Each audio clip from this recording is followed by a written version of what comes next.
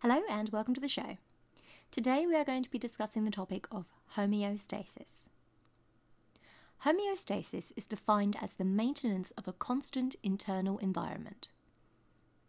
Here are diagrams of the skin. The sensory receptors labelled in the first diagram could be a touch receptor, pressure receptor, temperature receptor, etc. Body temperature. Humans maintain our body temperature at 37 degrees centigrade. Fat is an insulator, so when the external temperature fluctuates, it prevents our internal temperature from similarly fluctuating. This is because it traps heat inside our body and slows down the warming up of our body from an external source. When the temperature changes, temperature receptors in the skin detect this information and send it as impulses through nerves to a part of our brain called the hypothalamus. This part of our brain is in charge of maintaining constant body temperature. It works like a thermostat. It sends electrical impulses along nerves to body parts that help regulate body temperature.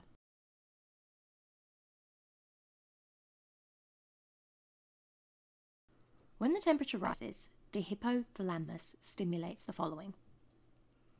Hair to lie flat. The hair erector muscle is relaxed, allowing the hair to lie flat against the skin, so no air is trapped close to the skin, so we are insulated less. This is less effective in humans as we do not have as much body hair or fur as many animals. Vasodilation.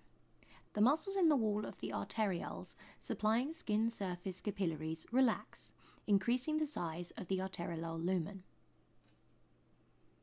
More blood flows, so more heat can be lost to the environment from the blood at a time. Sweating. Sweat is secreted by sweat glands. It evaporates, taking heat from the skin with it, causing the body to cool down. Metabolism. Metabolism usually consists of exothermic reactions, reactions that give off heat energy, so slower metabolism means less heat is given off at a time.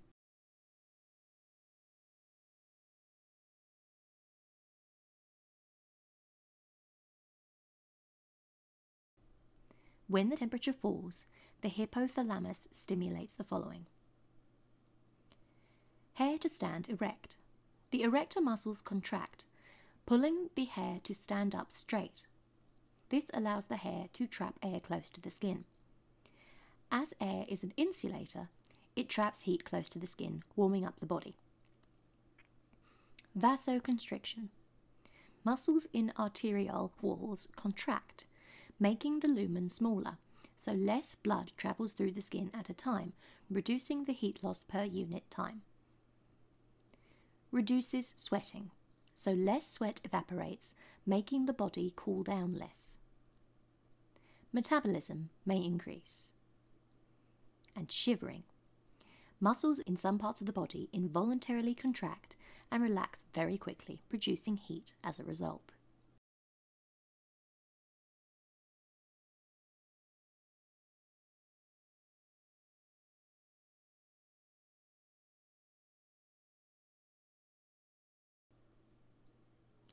Control by negative feedback.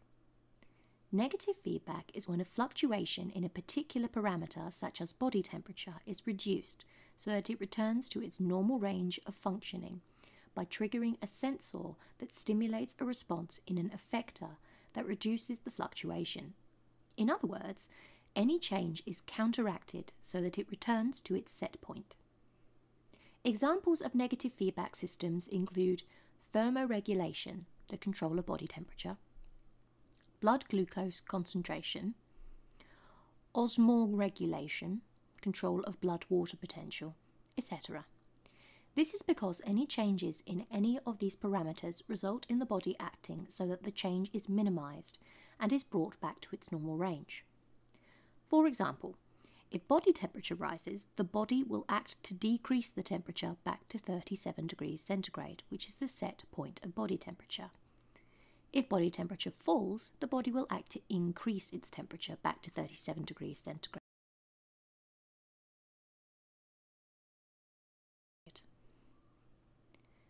Glucose content. The hormones insulin and glucagon, secreted by the pancreas, control the level of blood glucose.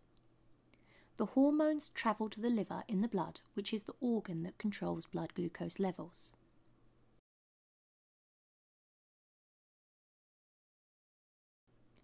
Glycogen is a short-term storage molecule. It is a polymer made of glucose molecules. When the blood glucose level increases above its set point, the pancreas secretes insulin, which travels to the liver in the bloodstream.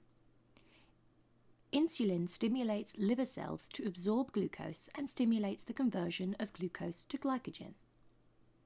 Insulin also encourages an increase in the rate of respiration. This means more blood glucose is taken up by cells and respired. All of this reduces blood glucose levels.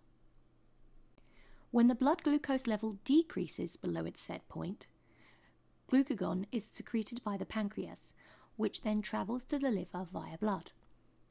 The hormone glucagon stimulates the conversion of glycogen to glucose.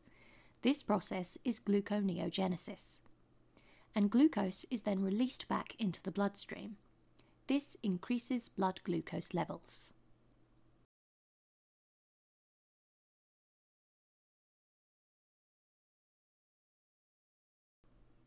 This is the end of the topic. Thank you for listening. We hope you found it informative. Next, we will be discussing the topic of asexual and sexual reproduction.